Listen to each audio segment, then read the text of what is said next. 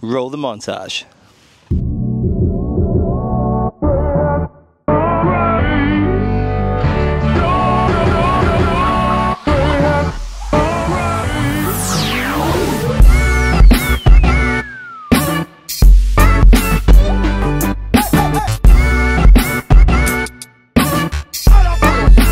Hey friends, welcome back to my channel. Today we're in Nyköping, a small yet historic town on the eastern coast of Sweden, where the past meets the present in the most intriguing ways. Nestled on the shores of the Baltic Sea, Nyköping's story is rich and varied. The town's origin dates back to over 1,000 years, when its name first appeared on records around the 13th century. Back then, it was a bustling medieval market town, protected by the imposing Nyköping castle. The castle, which still stands today, although not to its former glory, was the backdrop for one of Sweden's most infamous events, the Nyköping Banquet of 1317. Let's check out this city and check out the mysteries of this beautiful castle and what else is going on in the city. No, one thing is that I'm super hungry and that it is time for lunch. So let's go find something Swedish and enjoy some of the local cuisine. Now, Scandinavian food emphasizes simplicity, freshness, and a connection to the land and the sea.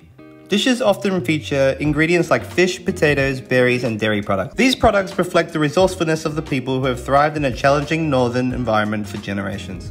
I stumbled upon a restaurant just a little bit up from where I was, and the food looked kind of good, although there was one problem: I couldn't understand the menu. How's the day today? It's good? It's warm, isn't it? It's like 27 or something. I'm really glad that I had a little bit of help from the people that work at this place. This place looks beautiful. If you didn't know that a lot of Swedish people, probably 90% of them speak English, and speak English really, really well. So I think even in school, it's part of their curriculum. I've asked what the most Swedish thing is to eat. I've got salmon with potatoes and a lemony sauce. I've also got some Swedish beer. Nazdravi, skål, cheers my friends. Oh, that's good.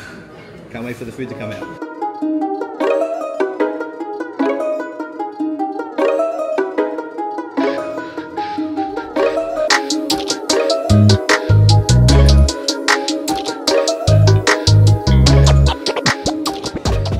Now this food came out so really quick, so I'm not sure if it's the style of the way they cook food in Sweden, or it's like, somebody tell me in the comments, is food normally so fast? It looks great. There's no way they're so good. Normally I'm a crispy skinned salmon kind of guy, but that salmon is so well cooked, so juicy, so moist. And I think on top there's some pickled veg, which is not too outlandish after living in Czech Republic, because everything's pickled. But that lemony sauce is like filled with mustard, fresh herbs. It's so like zesty and creamy and delicious. It feels like a meal you could eat outside in the sun, relaxing, enjoying a beer. So far, great food. And the beer is really tasty too. Quite crisp. Not too hoppy. Seems like something you could drink a lot of in one time. Ciao. This place behind me, scene of the crime. Delicious lunch. You gotta check this place right out. Food was delicious. Let's do some exploring. First I need a haircut. Right behind me is the hair place. I'm hoping to look like a young Brad Pitt, maybe Leonardo DiCaprio afterwards. See how we go. You've not been in one of them? I've never been in this before. No? No.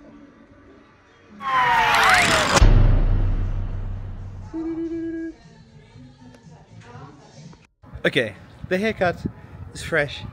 I'm feeling good. I can feel the wind on my neck finally again. I just wanted to point out the funny name of this place. Bastard Burgers. Also some great burgers too. Right, first stop, Nyköping Theatre, or theatre in Swedish I think. Now this stone marvel with its 2 floors has a lot of stories to tell. Built in 1883, it stands defiantly in the middle of what is now known as Teaterparken, a structure reborn not once but twice, first in 1902 and then again in 1929.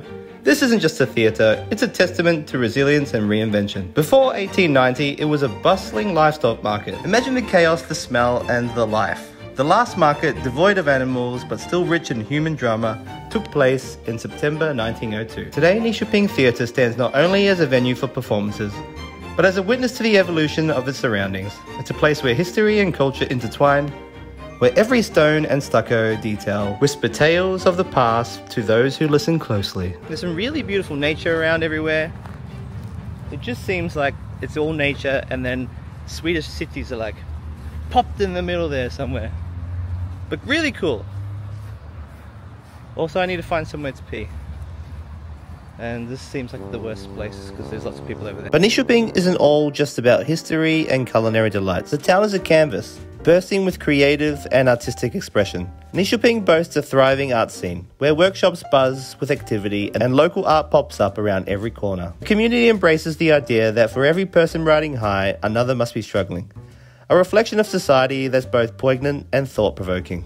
Street art isn't really just tolerated here, it's celebrated. Each year, the town invests around 1 million Swedish crowns to expand and transform its urban art collection, adding fresh, dynamic pieces to invigorate the cityscape. One of the highlights is the large open graffiti wall, a space where anyone can pick up a spray can and leave their mark. This open-air gallery is a testament to the town's commitment of self-expression, creating cool vibes and a sense of artistic freedom that's palpable in the air. In Nyköping, art is more than just a decoration. It's a vibrant part of the community's heartbeat, a reminder of the power and importance of creative expression. We're just walking down the street here. We have found some cool looking buildings. The colors kind of remind me a little bit of Czech, like that pastel-y color. Some of them just have like cool shapes, like this one. It looks like some kind of castle or something. Basically making my way up the main street. Really windy, it's kind of warm, it's 27 degrees today. Looks like it's gonna rain, which I hope it really doesn't. But the streets are beautiful, the streets are quiet, and it seems like everyone's doing their own thing at peace, just chilling. So that's pretty nice. But we're about to head to like one of the town squares, I would say. And here they have, I'm guessing, the city council house. Let's check it out. Okay, I've been practicing Duolingo for the last 2 weeks. Well, today's day 13, so not fully 2 weeks, but from what I've learned so far, I've learned that stad means city and hus means house. Stadhus. I'm assuming that it means council house, something like that. City's house. Let me know in the comments what you think. Am I wrong? I don't know. Am I Swedish? Definitely not. But I'm giving it a go.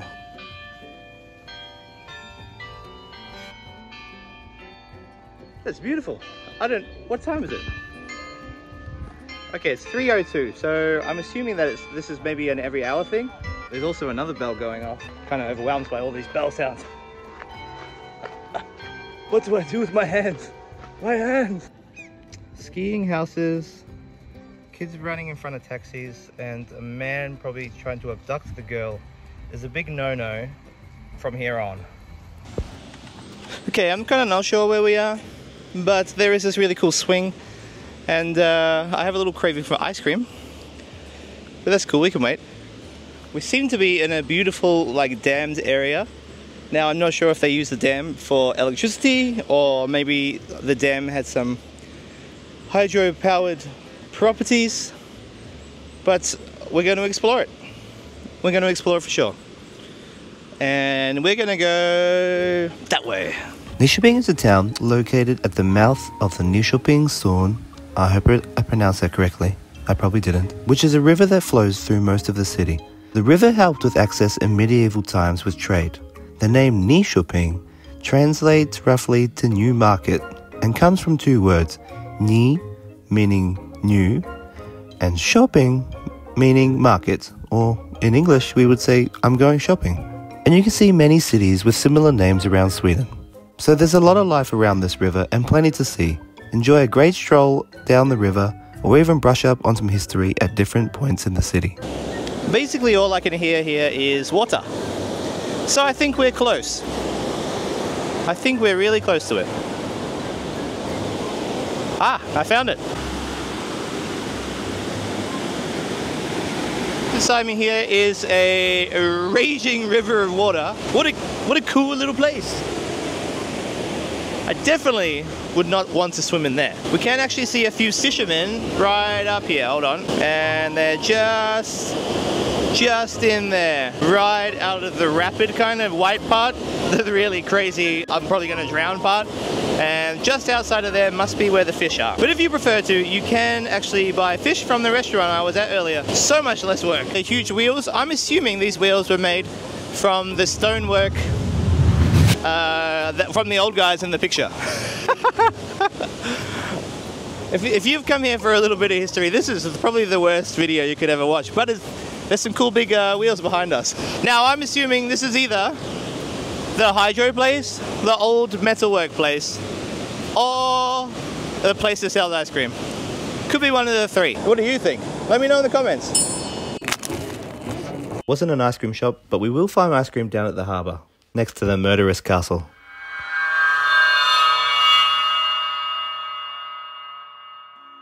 Nyköping was considered a factory town already at the beginning of the 19th century, with clothing factories, shipyards and mills.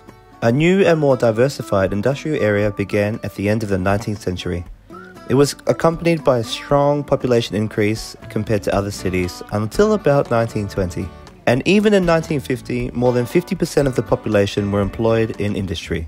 These little relics from the past showcase some of the rich history that Nyköping has. And although I don't know what these big wheels are because I didn't really read the post, you can see that the history is still here. And it's something really nice to look at. I'm just gonna grab the camera. I forgot it back there.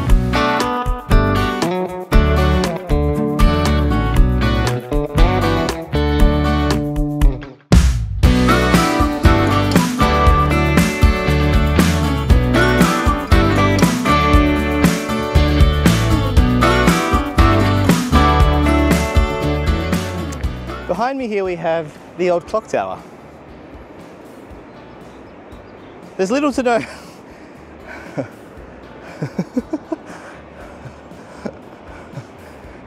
Welcome back to Cody's Horrible Histories. Behind me we have a red clock tower. Woo!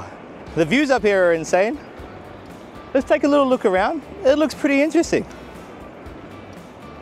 I think. Let's get up here. We are at Västra Klockstapeln. The clock tower in Nyköping is said to be the oldest wooden building in all of the city and was built in 1692. But this is not the first face of this clock tower. This clock tower has burnt down like 5 times. It is lucky that it's still here.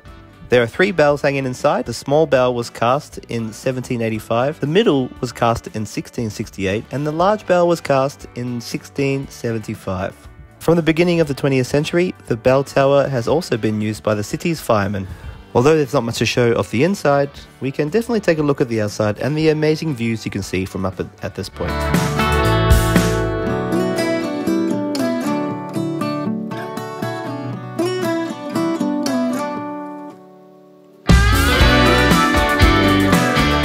Okay, we're gonna go up there and just check it out. I know of very few places in Nyköping. I know this is an old district, and I think there was a massive fire that's destroyed most of this city, but it's like an old town area. We're gonna walk through it, and it goes to Nyköping Hus, which is the old castle with a cool story behind it. There is the harbour, and also there is the museum, so maybe we can check all of them out. But this is the old town. You can see the road has that old feel about them. It's not the square cut cobblestones like normal, it's like real natural cobblestones. I really do like the houses in Sweden. They have that like weatherboard look, and they have like cool different sized roofs, and just a nice, quaint, relaxed feel about them.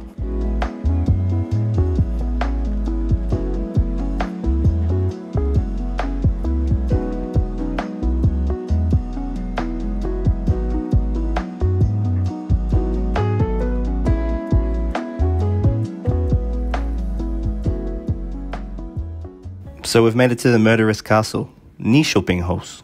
This area first came under construction in the 12th century, where a square stone tower, or so-called fort, was built on a large rock at the mouth of the Södermanland's largest river. The fort was intended to protect the city that grew up on the shore of the long Baltic Bay. When the castle became too small for the ever-growing city, a wall was built around the tower. Once this was completed, another wall was added, and finally an outer defensive wall was erected on the castle's land side. In the innermost castle yard, a castle was then built for the kings of the Björbolten dynasty. The first mention of Nyköping House dates back to 1266, when Magnus Börjesson became Duke of Södermanland and made Nyköping House his residence, where he remained until his death in 1290. His son, Börje Magnusson, was to make history during Christmas in 1317. King Börje had 2 brothers, Valdemar and Erik, who 11 years prior had locked Börje and his wife away for 2 years. This Christmas party was thought to be a family reconciliation. However, Börje Magnusson had other ideas. After the Christmas celebration, Börje's men seized his 2 confused brothers and thrust them into the prison tower against their will. Their punishment? To starve to death. It took 2 months for followers of Valdemar and Erik to seize the castle and attempt to rescue their lords. Börje had thrown the key into the river to prevent any escape. By the time the castle was overthrown, the 2 brothers had died, and Börje and his wife had fled. In the 1900s, it was said that a boy fished the key from the river, but there was no evidence to confirm that the key was from the castle. Nowadays, the key serves as a symbolic reminder of Nyköping's history and can be seen in various places around the town. I've climbed up on a ledge a little bit, and there is I don't know what there. It seems to me there's a cell behind me. I'm not sure if one of the brothers lived here or both of them together, but I can feel cold air coming from this hole. It's a little bit spooky, you know? But let's check out the rest of the place. I'm eager to get in. It's just this way, my friends.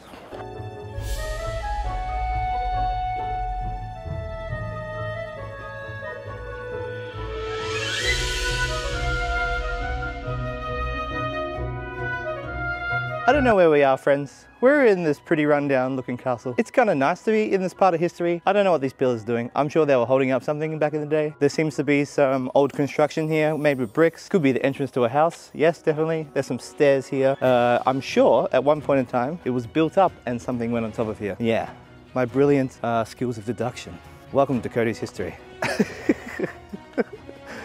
Cool though. This place is huge. It's pretty run down, but it looks like a nice piece of history. Yeah. Subscribe! Now, after such a colourful history, Nyköpinghus is now an open museum where anyone can come join. And even in the White Tower, they have exhibitions on which you can see nearly every day. Except for me, I was late, so we can only go inside this little building and check out what's inside.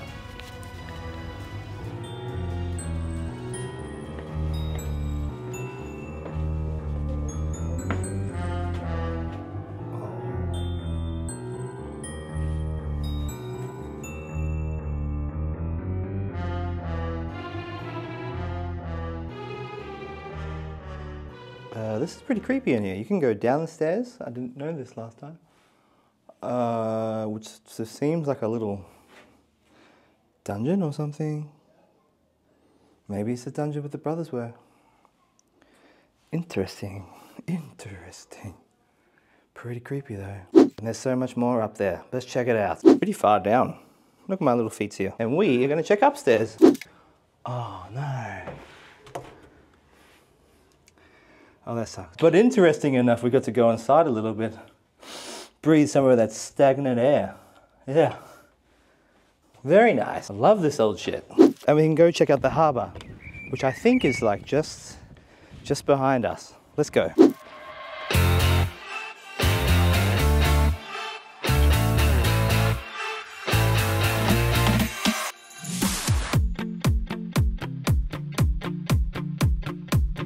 Hello. Can I get an ice cream of some kind? Probably. I don't know which one. Yeah, one of those two, please. British people are lovely. I'm always like so awkward. Like, do they speak English? Do they not? But you normally, honestly, you just speak English and they understand. Man got ice cream. I've got a roasted almonds and a salted caramel. That's delicious. I'm gonna enjoy the shit out of this. Have a little walk down, see what else we can find. And then it's home time, my friends. What a beautiful day.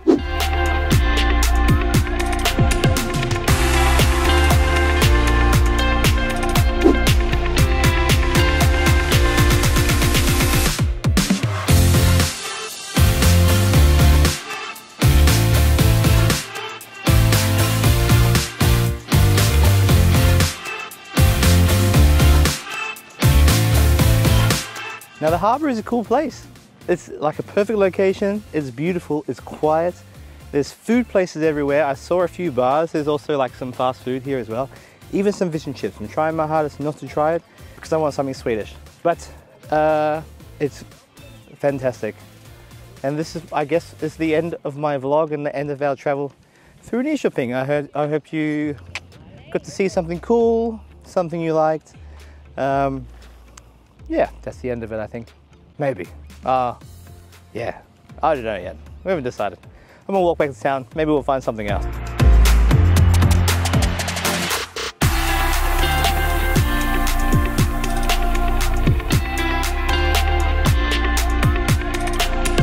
Kinda don't understand what these things are. Maybe they're a seat, maybe they're a bench, but they don't look very comfortable to me. Made of fiberglass. Maybe it's a boat? There again, but now there's two of them. What are they? Someone in the comments right here, tell me what they are. Also subscribe. Comments, subscribe, little bell thing. Cool.